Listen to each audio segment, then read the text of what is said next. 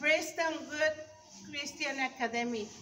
It's a pleasure to say hi from Casa Hogar Alegre with all these beautiful girls that they miss you. They miss all your prayers. They miss all your visits. The last one that you did to us. This year I think it's not going to be possible because of this pandemic that we have around the world. But God is with us. I know that God is keeping you in His hands too, and we are praying for you. We are praying that the Lord make us happy here and send us all the help that we need for the food, for the school, for every need that we have. And nobody is sick in this orphanage. No one is got that virus because God is keeping us in health. We're gonna pray for you.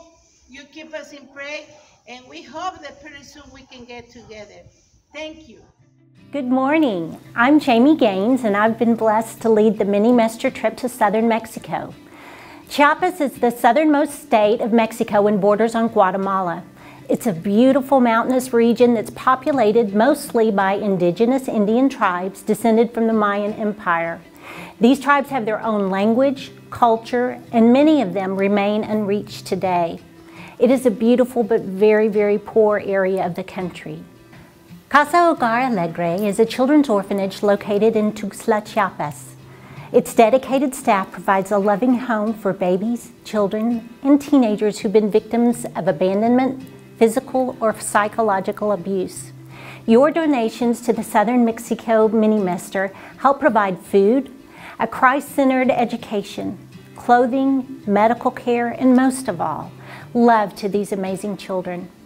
Our PCA students live at the orphanage during our trip.